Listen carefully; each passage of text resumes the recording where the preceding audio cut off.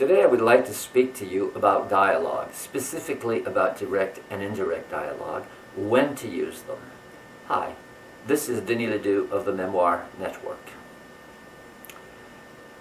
Dialogue is really an important aspect of your memoir because it enables the reader to hear the voice of your subject. There are two kinds of dialogue that will do this. There is direct dialogue. Here's an example. "I am so pleased that you have come," said Mother. "I am so pleased that you have come" is direct dialogue.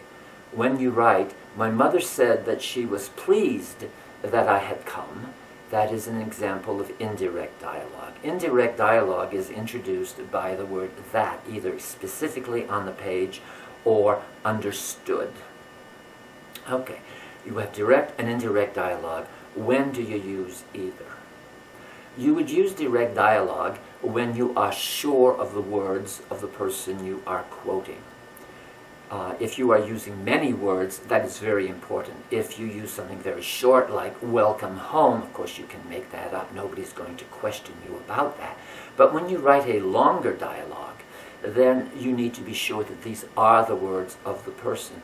And an example of what I believe is ineffective use of direct dialogue was in Frank McCourt's Angela's Ashes, where he goes on for 100 words purporting that this is the dialogue of a person and that he, as a 6-year-old, retained the memory of this dialogue. It's pure fiction.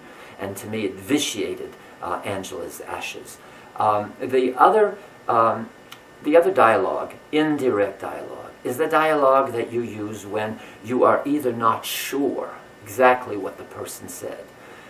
My mother said that if I were ever to do this again, that she ought to be part of it because she could really help me.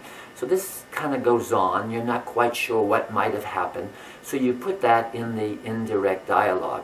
Indirect dialogue is also a time when you can give information. In a subsequent video, I will talk to you about information giving. For right now, just let it lie that information giving does not belong in direct dialogue. It belongs in indirect dialogue. I hope that you have liked this video, and if you have, please leave me a favorable rating below and leave a comment. If you want more information on how to write dialogue or any other aspect of memoir writing, please mosey over to the Memoir Network, where my blog has some 500 articles that are sure to help you to write the best memoir you are capable of. And remember, whatever you do today, write a bit on your memoir. Thank you.